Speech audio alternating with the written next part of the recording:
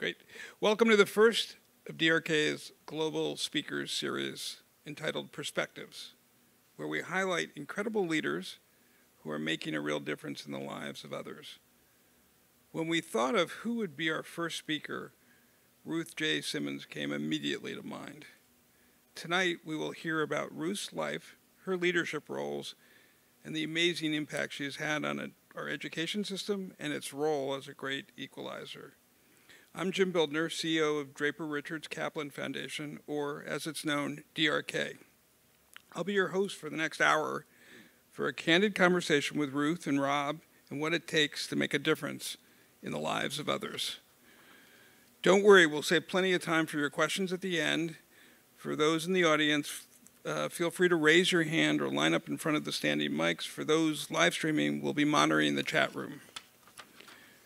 We're joined today by DRK board member and co-chair Rob Kaplan. Rob served as the president and CEO of the Federal Reserve Bank of Dallas from 2015 until 2021. Previously, he served as the Martin Marshall Professor of Management Practice and a senior associate dean at Harvard Business School. And before that, he was vice chair of the Goldman Sachs Group with global responsibility for the firm's investment banking and investment management divisions. Rob and I have the distinct honor of introducing someone who believes education gave her her freedom. She's a visionary, a pioneer, and the first African-American woman to lead Brown University and Smith. Today, she's the 8th president of Prairie View A&M University, where we're coming live to you right now.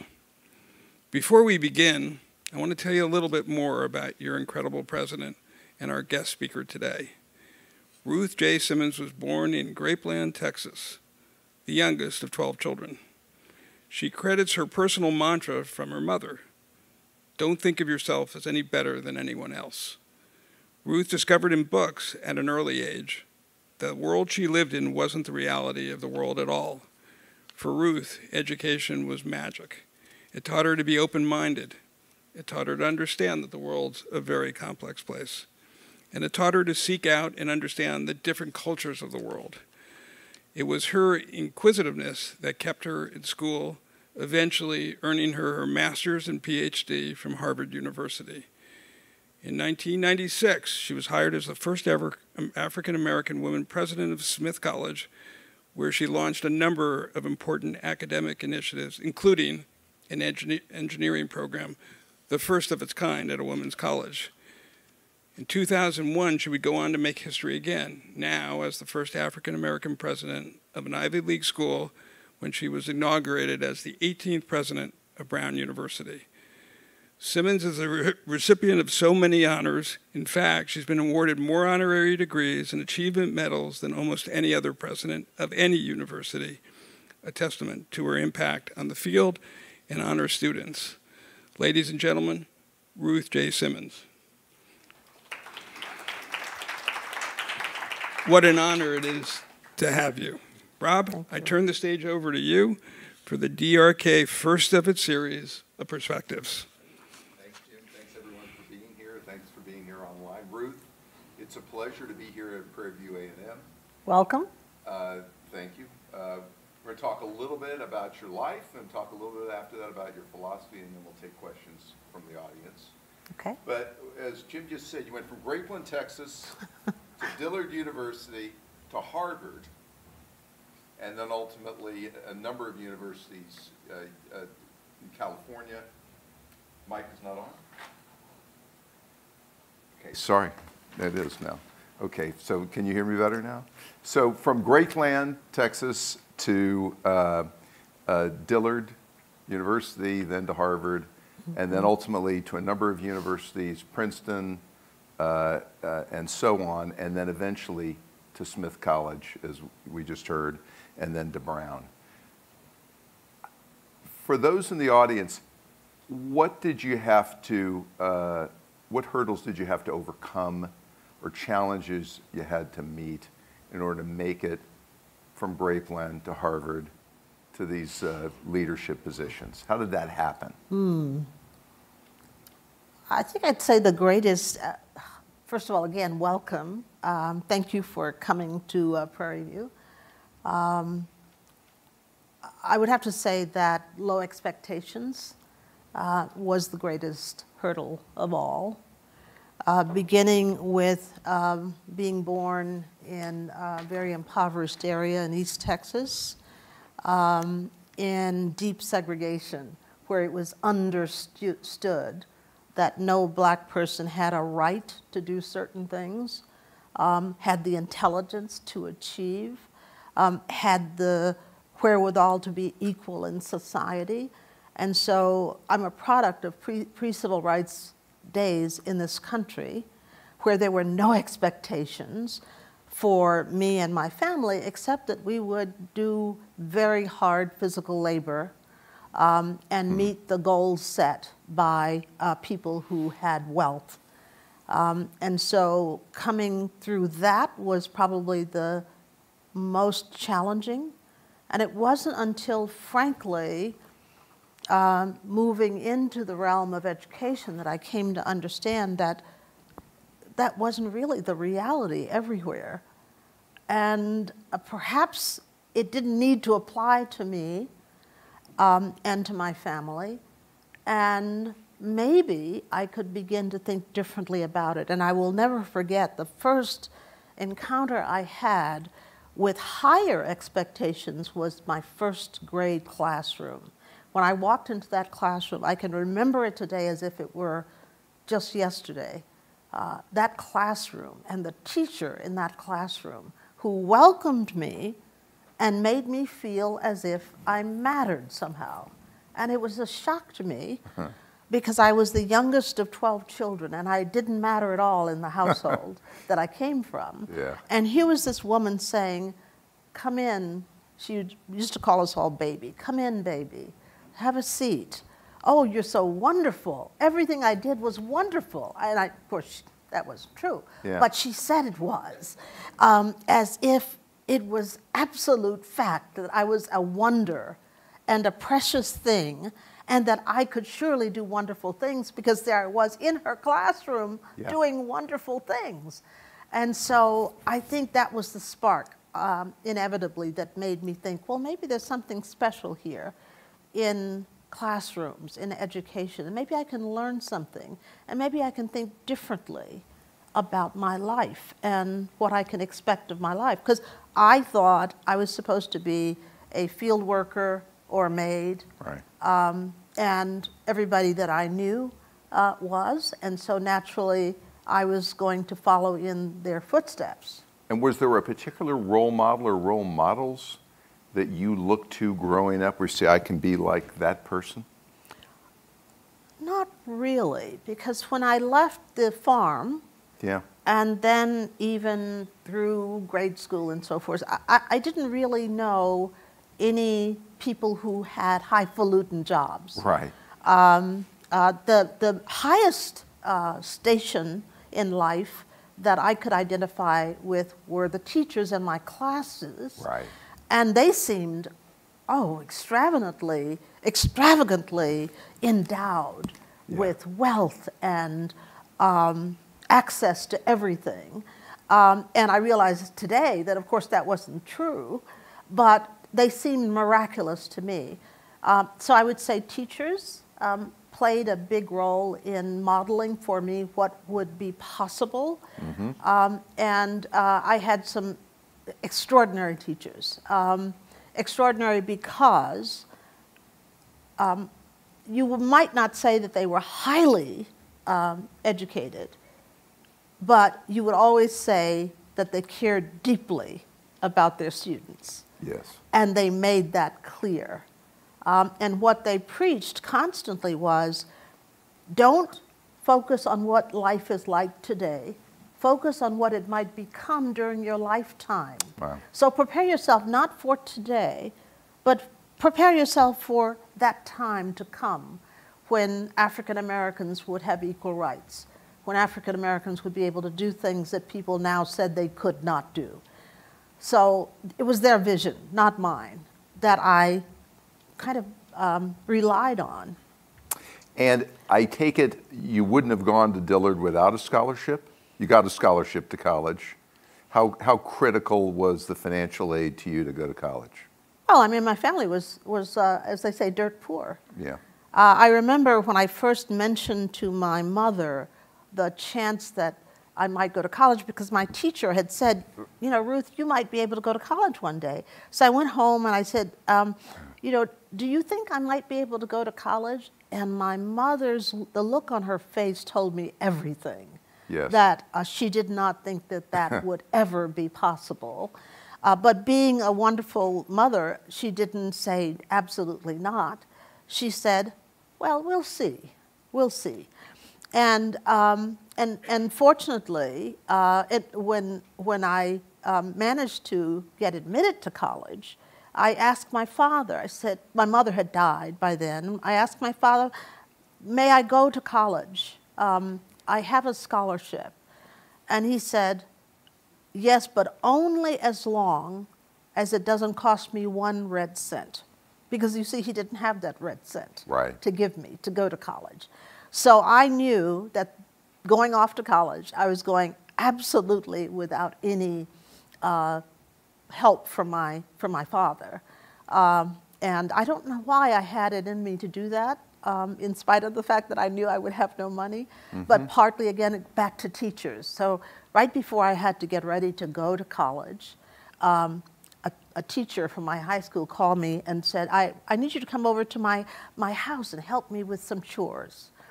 And so I went to her house, and then what she did was the most miraculous thing. She sent me to her closet and had me pick out clothes from her closet for me to be able to have clothes to take to college. Wow. Oh, my. Because Unbelievable. She knew. Well, they all knew that I didn't have anything. And so I went to college with my teacher's clothes. Unbelievable. Yeah. So given those experiences, and then eventually you went to Harvard for your master's and then for your PhD, did you know then that you were going to become an educator, or did that come later? I came very late to knowing what I wanted to do. For the longest, I just kind of dwelled in the realm of relishing everything that was so great about education. I just couldn't believe my good fortune to be able to learn and learn and learn some more, to be able to open up the world that had been so closed for me as a child. That was miraculous to me, and I just wanted to do that. And so when I got to college, I knew by then, I knew the big lie was a big lie. The big lie about blacks being inferior, about blacks never being able to accomplish very much, and so forth. I knew that was a lie by then. And so I wanted to put a nail in that coffin, decidedly. And so I just pursued every avenue to learn. Yes. So when I was 17, I got on a bus and went to Mexico alone on a Greyhound bus to study Spanish and to live with a Mexican family. Because I had to see something other than the country that I grew up in and that told me I was worthless. So I went to Mexico. Then I decided that, well, learning about other cultures, how miraculous is that? I can now, again, put to rest this whole myth of worthiness of one group or another. And so then I went off to France and spent time in France. And so I was on a tear. And then I studied languages because I knew this was the key. I needed to learn about other people.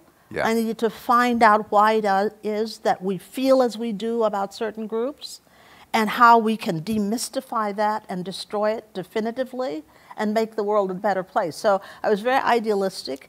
And it was not until, and so I ended up in graduate school basically because my grades were such that I just kept getting awards. And I got 2 fellowships. Yes. And that would send me anywhere I wanted to go for graduate school free. And so I wanted to go to Yale, but Yale rejected me. And so I ended up at Harvard. For Harvard. Yeah. And so I went to Harvard basically because I had the money to go from fellowship. But you had a passion, real passion, and you followed that passion for languages. There's a good lesson in that. You went as far as that passion took, and then you decided that you're going to teach. Yes. And went to and I'm going to speed through your life Okay. A little bit too, in the interest of time, because we don't have a choice here today. You took a number of teaching positions, which led ultimately to Smith College initially in 1995. Did you think through that academic career that you're eventually going to be president of a university? No, I thought just the opposite. You figured you would be a professor and that would be it? I thought I would never rise to a level of any prominence in university life. And why? And what changed that? I thought because I thought the world was not ready for me, first of all, because I was very outspoken. I see. And what kept me in university life was the conviction that universities needed to be changed. And that my contribution to university life was going to be to demonstrate the ways in which the elitism and the exclusionary practices of universities were harming the country. Yeah. And different groups. And so that was my path within university life. And it didn't hurt your career at all. It sounds like it sped it along. I think something strange happened. I guess they didn't get it for some reason. Or maybe they liked it. Or maybe it proved in the end to be beneficial, because just as I was going to be president of Smith, people were just coming to terms with diversity and thinking, oh, well, maybe there's something there, and maybe we need to do more to have a fairer society, and that has to be bringing people from the margins into the center and learning how to deal with this experiment that we have in this country, a truly multicultural, multiracial nation that has to work together to accomplish anything, and people were very interested in that, and so I guess that's why. And it fit very authentically with your vision. It did. If there had been another idea, if somebody said to me, "Well, you know, we really want you to go off and really emphasize these kinds of theories and be this kind of president," I would have said no. In fact, when Smith came to me and asked me to become president, I told them they had the wrong person. Because I didn't believe they understood who I was. And I wanted to make sure that they would not have me be someone I could not be. And so I said, I am not the person you think I am. Therefore, you need to think hard about whether or not I'm the right person, because I'm not Barbara Bush, I'm not Gloria Steinem. And what did they say? I'm not. They said they thought they knew who I was. They checked you out. They had checked me out, and so they insisted, and so that's how I became president. So we're going to speed through the 6 years at Smith, and then you go, and I remember when this happened, you and I were talking earlier, it got a lot of attention that you moved from Smith to become president of an Ivy League school, great Ivy League school, Brown, which was groundbreaking in a whole number of ways, as we talked about earlier, and you did that job for many years. Including through a financial crisis, changes in tone in this country, a lot of tension. What were your biggest challenges moving to a quote-unquote Ivy League school and running Brown for all those years? What were some of the big challenges you faced? Well, first let me say personally, when you're the first of your group to perform, especially if you've been almost 300 years, and no one of your group has ever acceded to that post, the first thing you worry about is embarrassing your group. Okay, and the fact that if you fail, there probably won't be anybody coming after you. That's a big burden. So that's the first big thing, and so you don't want to do it initially, because that pressure seems to be inordinately high. So on a personal level, I didn't want to be separated from my family. I didn't want to be separated from African Americans because I didn't see how I could make it as a person if people in my community could not look to me and trust me and respect me. I just didn't see how that could work for me. And so I worried about how people would view my leadership in that role. And why would going to Brown separate you from your community? Because in the Ivies, you're in the most elite of the elite in this country. So you're naturally separated. And so you're naturally separated because without even portraying that, people can think you think so much of yourself. Got it. Because they're projecting things on you. Yeah. Because after all, you're president of an Ivy League university, and you're not going to think anything of us. And my family at that time, remember, I'm from a working class family, and everybody is still working class. And so the gap between what people are talking about theoretically at an Ivy university and the wealth in that environment, and then my family, still just struggling to make a living, and so forth, and just psychologically pretty jarring. Working through that. And I think for a long time I did it by just not letting people know what was really the reality of my position as president of Brown. And so I'd have tea with the putative king of Greece, Constantine, who died recently, and have a perfectly normal conversation with him at tea, and then not be able to tell anybody about the fact that I was meeting with presidents of the United States and kings and queens and so forth. And I just didn't talk about the experiences because I didn't know how to bridge that gap. So that was the personal part of it. The other part of it was just the breadth of it. And so when you're a university president, you've got everything. You've got finances. You've got personnel issues. You've got to deal with the policies of the country. You've got to deal with constituents. And when you are a university that's 250 years old, I mean, Prairie View has 70,000 alumni. But if you're 250 years old, you have a lot of history. And when you're appointed as president and people don't see themselves in you, then you're dealing with a constituency that has every reason to say, why are you here and why are you representing me? I don't know who you are. And I remember when I first got to Brown, the faculty were very worried because I was from Texas. And I thought it was all about race, but they were worried because I was from Texas. So, we always identify people with particularities of their situation. Rather than holistically trying we'd like to put them in a box. We do, in fact. And so, but I overcame that. Who helped you? Who coached you, mentored you? What either personal, professional relationships that helped pull you through those periods where you felt isolated? Well, I mean, I would say coming along gradually, I encountered people who did the most important thing for me, and that is not coddle me, not tell me things that I thought I wanted to hear, but tried earnestly to give me input that mattered. And I'll never forget a dean at Princeton, Aaron Lemonick, who told me that the work I did was the worst thing he'd ever seen. And it was horrible and I needed to improve. And I always credit him as being the person responsible for my becoming a president.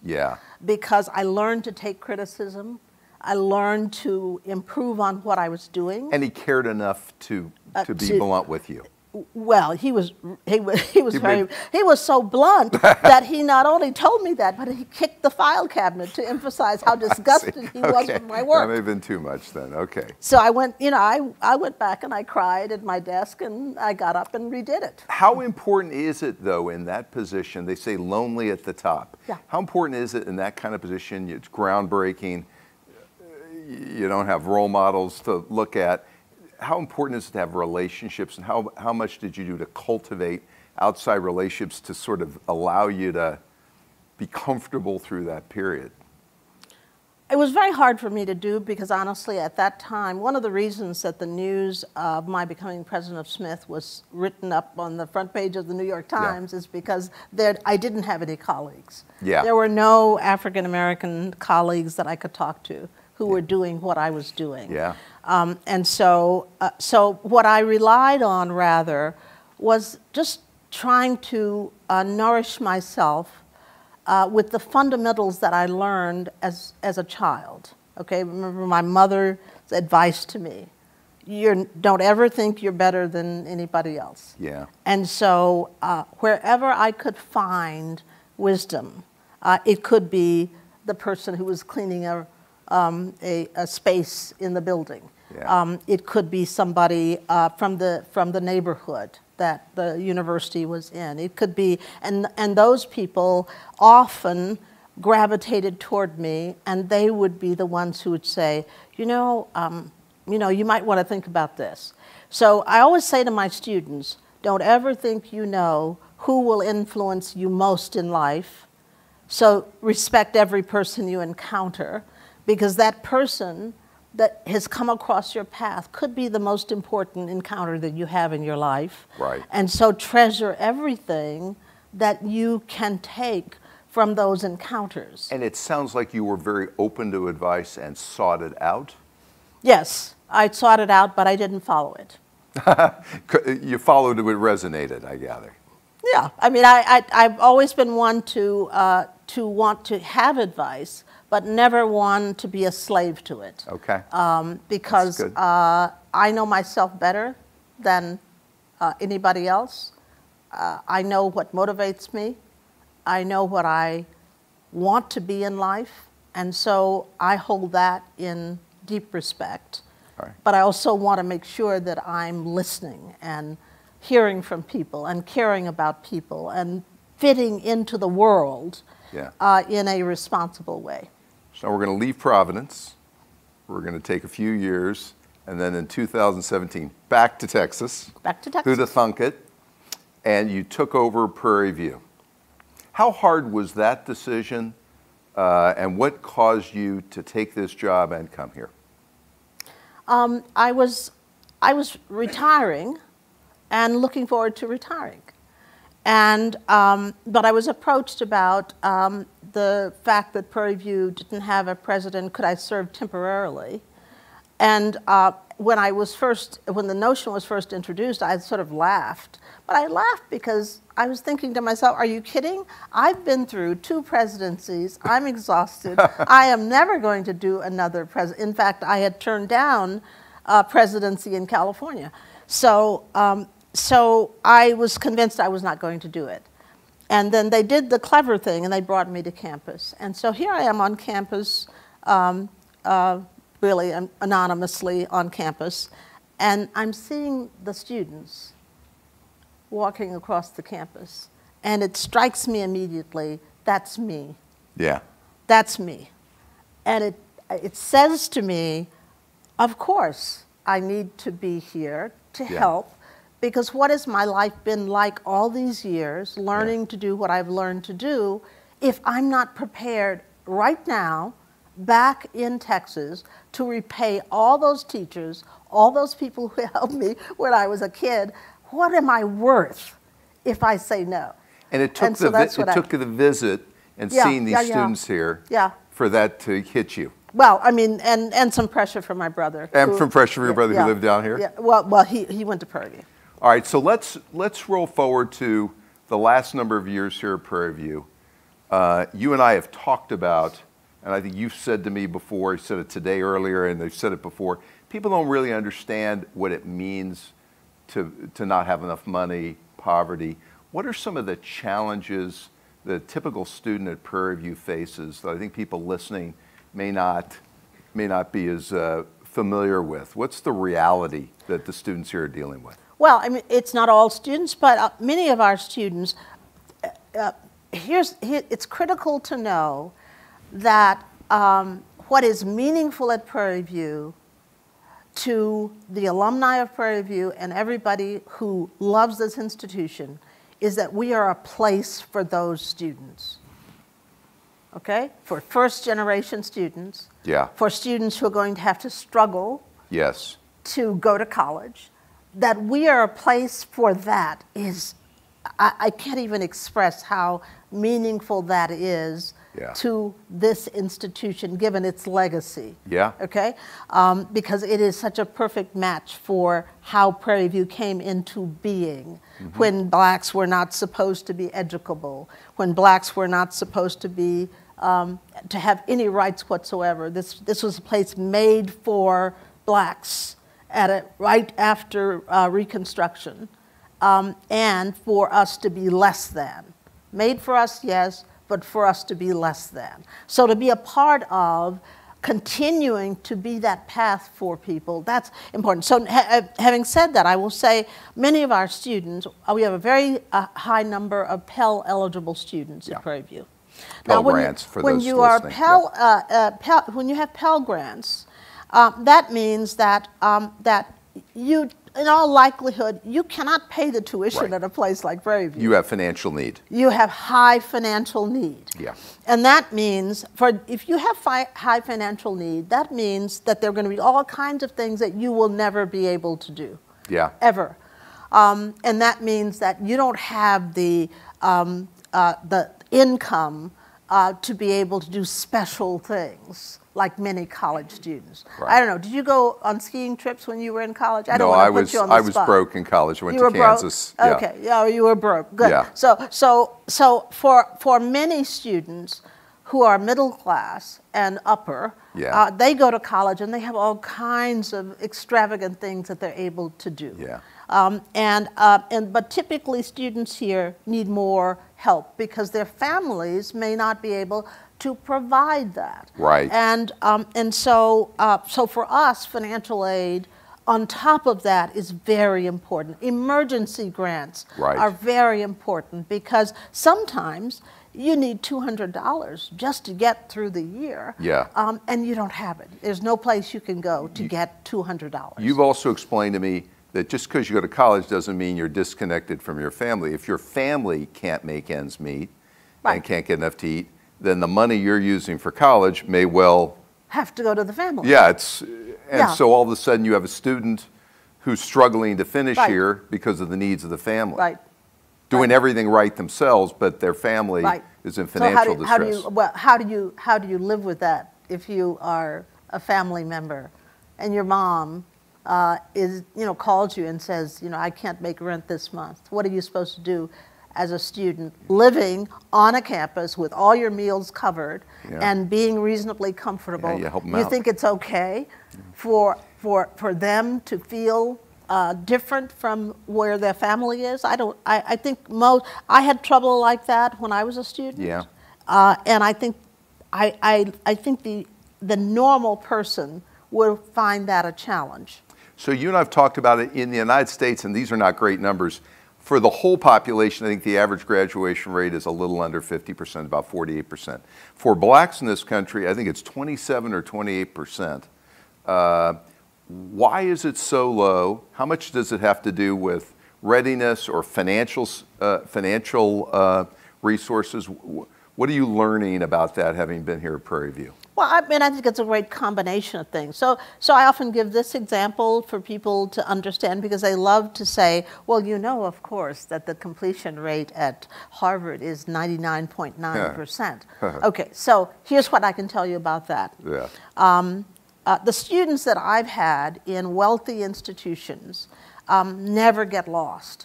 They never have a need that isn't met. Right. They never get overlooked. I remember when I was at Princeton, I had a student who was very unhappy and who left school for Thanksgiving and didn't come back. And then I learned that he hadn't come back, and I called his house and found him. And I said, you come back here immediately. You get on a plane tomorrow. I'm going to talk to your professors and make sure it's okay. But you get back here and finish. Wow. And that's what you do with every individual student. They call that wraparound detention. That's what you get in wealthy institutions. Right. And so having students with financial problems, with personal issues, with families, worries of all kinds, why should they have a high graduation rate? They're just like everybody else in life. So how do you deal with that here?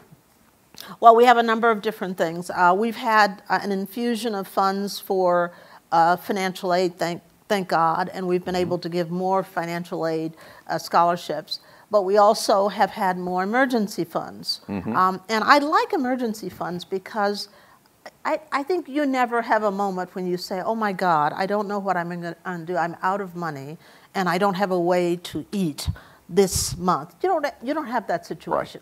Right. But it's possible for students to encounter a period where they just cannot eat and they cannot do what they need to do. And so emergency funds are very important. And the students here know there's a place they can go if they're in that situation? There are many places they can go if they're in that situation. They can go to the president's office, they can go to the dean of students' office, and so forth, for emergencies. And we try to promote for students the idea that they know that it's there for them. It's not frivolous, but for true emergencies. Sure. I remember a student came once and to say that his family's home had been destroyed. This was during the flood, and everything was lost. Yeah. And so forth. And you know, you have to do something. I mean, as a society, we have to do something. But when we take responsibility for students who come to us to learn, we have to put them in a position where they have the resources to be able to focus on their learning. Okay. And that's what's key. All right, I'm going to ask you a couple other questions, but while I'm doing this, we may prepare and just get ready online if you have questions. Anybody in the audience has a question, just raise your hand, and I'll start in a few minutes. I've got an unlimited number of questions, but if we have those online or in person, we'll take some of your questions.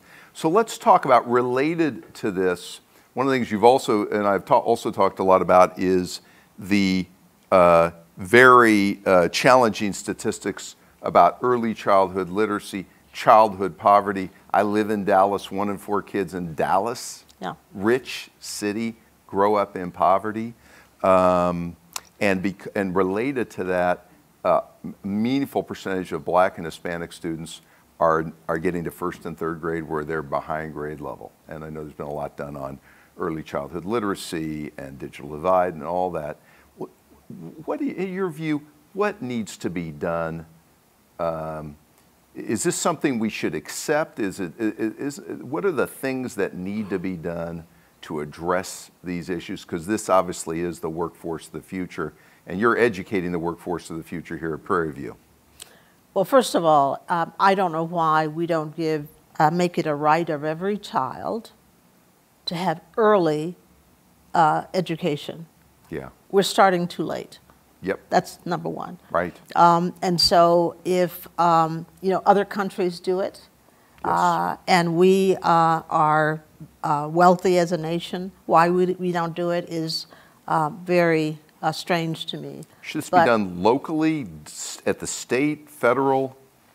When Horace Mann decided that Massachusetts should have a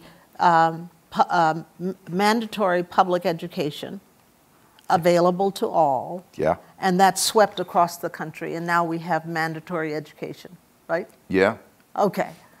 We could make mandatory education for much earlier in a child's life. Yes. That does a number of different things because, you know, if you know a child's cognitive development begins from the time they're born.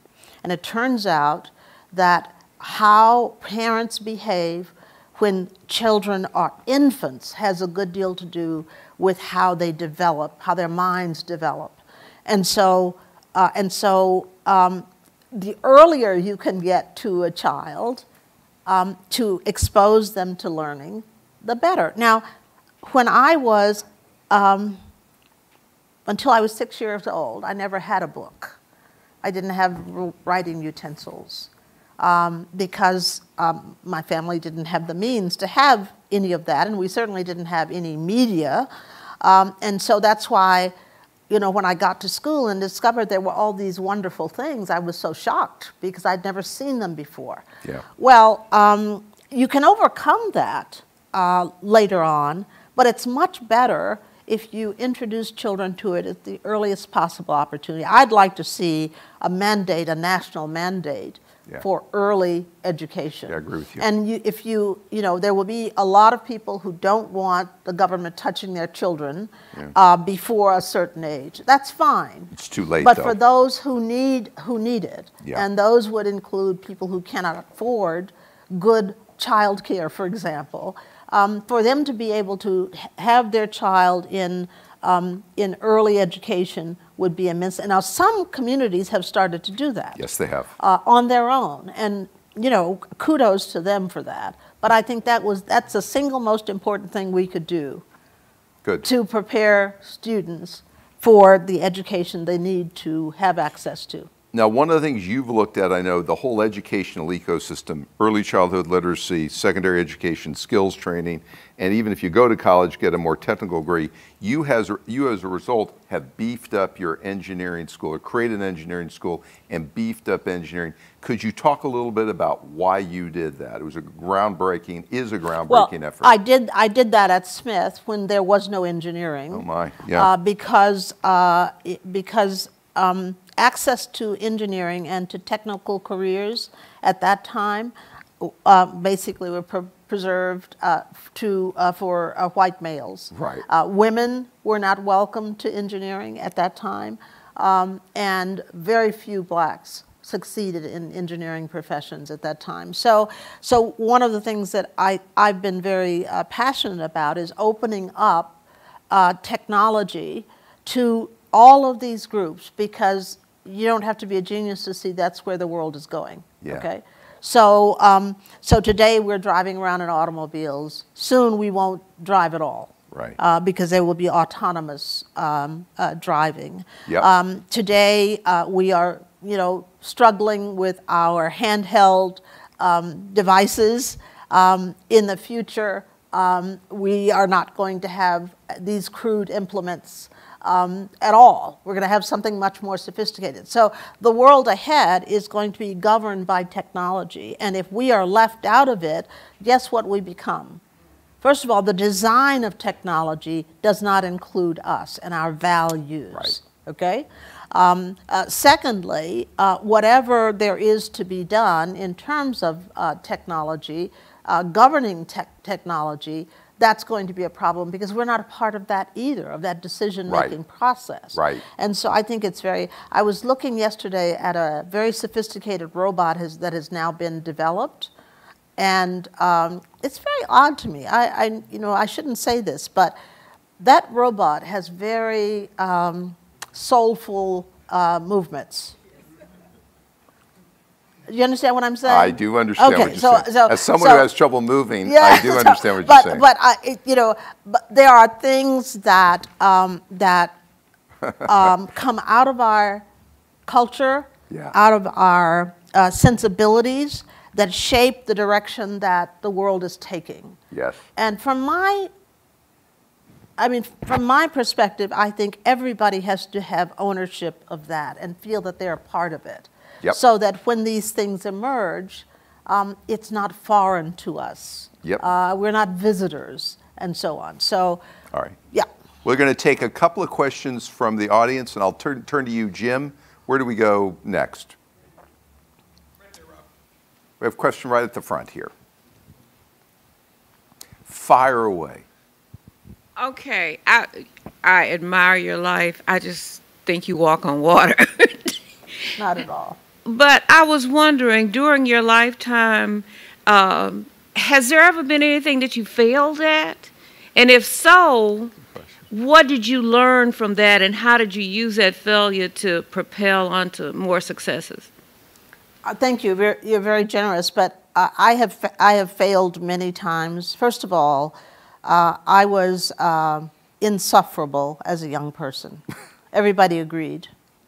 And I was not a nice person at all. I was merely tolerated by my family, and most of the time in school I was barely tolerated. I was thought to be a kind of a weird person, okay, when I was young. And even early in my career, I was shunned a good deal early in my career. because you might notice I have a mouth, and I express my opinion rather freely. And as I got started in my career, everybody just kept away from me because they did not want to hear from me about my observations. Most of my observations were about the weaknesses in our system, the absence of minorities, the disrespect people have for certain groups, the closed perspective that we have when we should have an open perspective as educators. And I would talk about this incessantly, and people just couldn't stand it, okay? So what I did finally notice that nobody would listen to me. And I decided that I needed to do some work on myself. And so I decided, I remember vividly the moment when I decided that this was a critical factor in what I'd be able to do in my life. And I decided I needed to just shut up. Just shut up, okay? Because it was not my job to tell everybody what they should be doing. It was my job to do what I could to convince others to take up that battle, but to do it in a way that allowed them to have agency, not to dictate to them what they should be doing, but rather to invite them into a world that I loved, because I just thought it was wonderful to love other people. I thought it was wonderful to be open to different groups of people. I thought it was wonderful to help people in a certain way. And I wanted them to feel the magic of that. And so I started working on, well, how can I get them to feel that way and see how exciting it is when you accomplish something like that. And so I started working on that, and I got, better and better at it. And eventually I noticed that it worked a lot better for me. I've made very bad decisions often in my leadership role, and I've had to figure out how to acknowledge bad decisions and move away from bad decisions that I've made. It's very important in a leadership role not to think you're perfect and not to try to be perfect. It's very important instead to just be who you are and invite people into that. This is who I am. This is the way I think. Sometimes I may be right. Sometimes I may be wrong. But here's my motivation. And let people judge you for that. And so I learned eventually to do that, and it was much better for me when I learned that. But really, I was horrible as a young person. I really was. I remember I was 60 Minutes did a piece on me, and when I became president of Smith, and so Morley Safer came down to Houston to interview my family, and so he sat around and he asked my siblings about me, and it was horrible because they said the worst things about me. Okay, about it was all about how horrible I was, honestly. So education can lead you to be arrogant, and I was so enthralled with what I was learning that I used that as a weapon because I was powerless at the time. And it was very easy for me to use my knowledge as a weapon against other people. And that was so wrong to do, and it was not a very good strategy for accomplishing everything. So I modified that, thank God, and I do a lot better today than then. Let's take one other here. Thank you for sharing with us this afternoon. If you had to speak to the 18-year-old Ruth, what advice would you give her? Well, when I was 18, I worried a lot about whether I could ever do anything that was meaningful, frankly. It was before the gains of the civil rights struggle.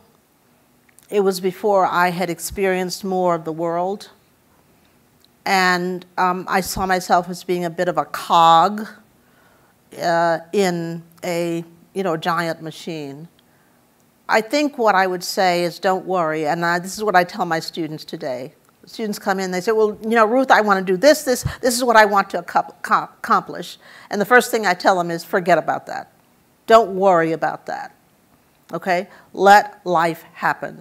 The only thing you have to worry about is working hard, being considerate of others, respecting yourself and others, and being open to opportunities that come to you.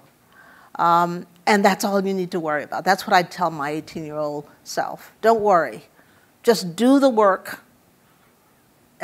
work as hard as you can, and just keep moving. And honestly, I would say I'm more surprised probably than anybody else at what my life has been, because it's been has been a great surprise to me, and every day it still is a great surprise to me. To be able, imagine, to be able to do the thing that you love every day. I mean, honestly, I understand my first grade teacher now, because I couldn't understand how she could come into that classroom every day and just think the world was beautiful and all of us were beautiful.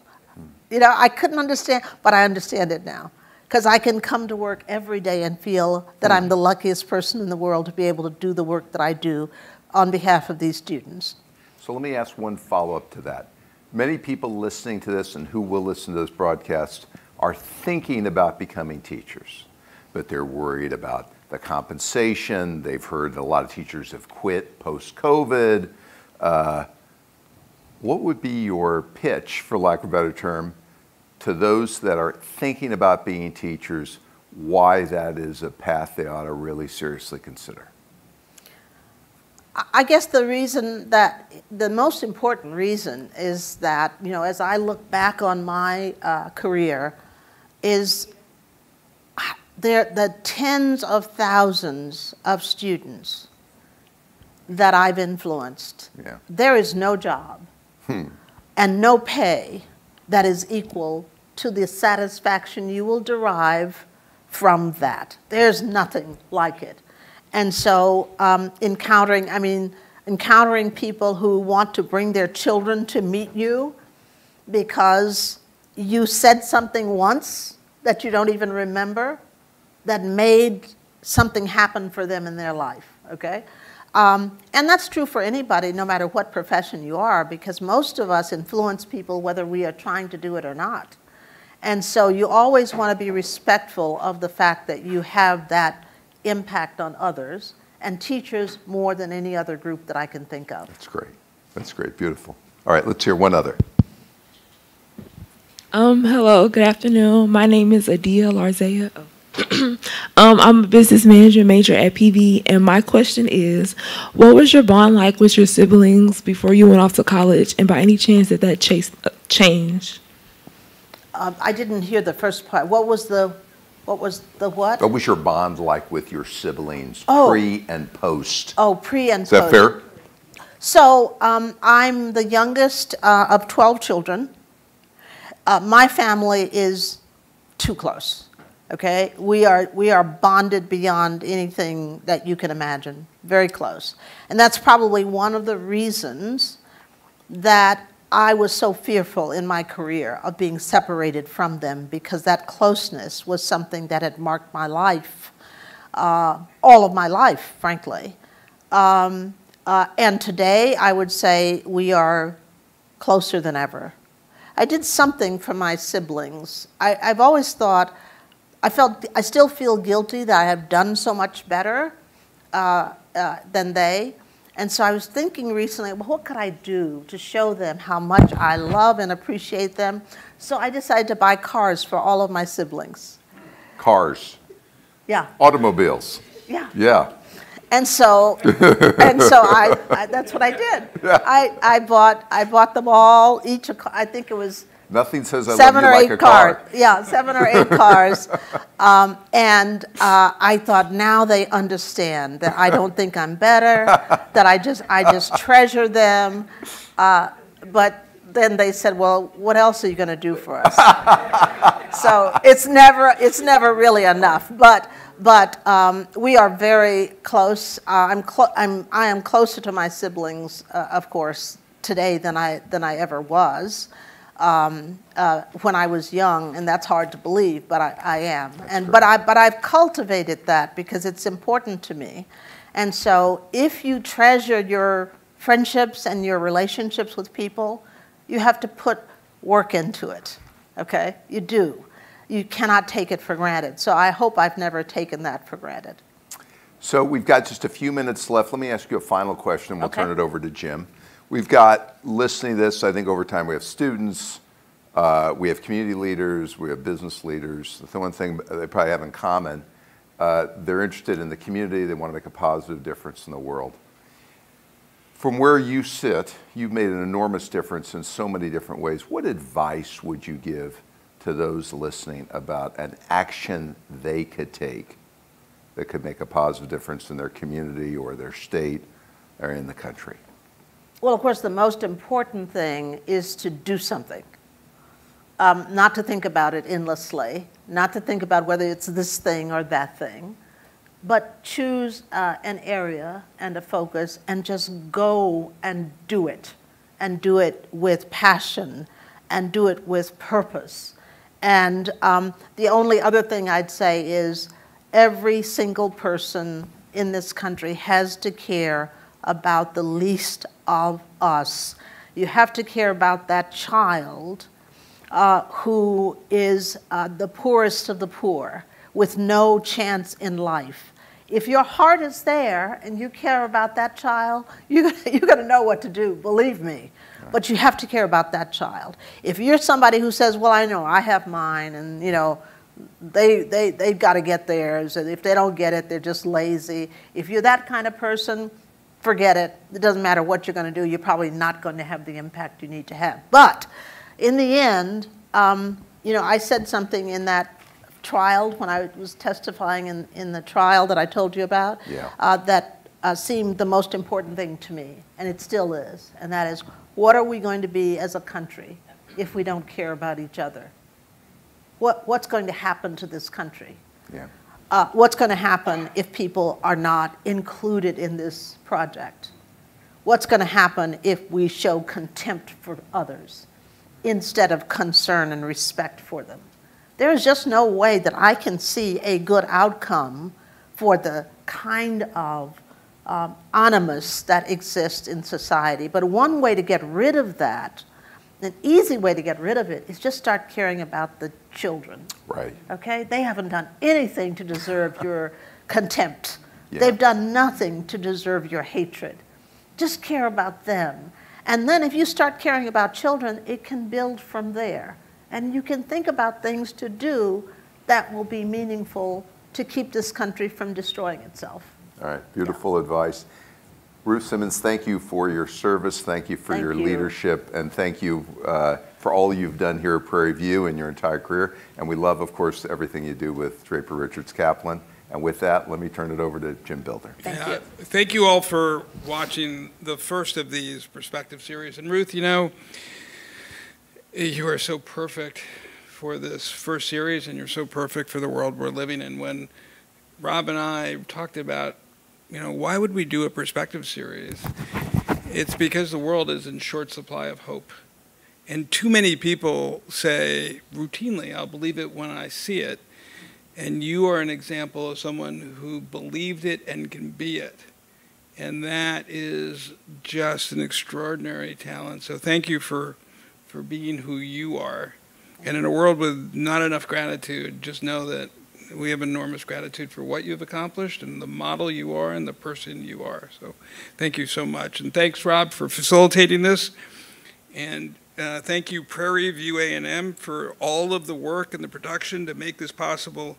And a final note, this episode will be available on demand and on the Draper Richards Kaplan LinkedIn page if you'd like to watch or share it. Good evening, and thank you very much.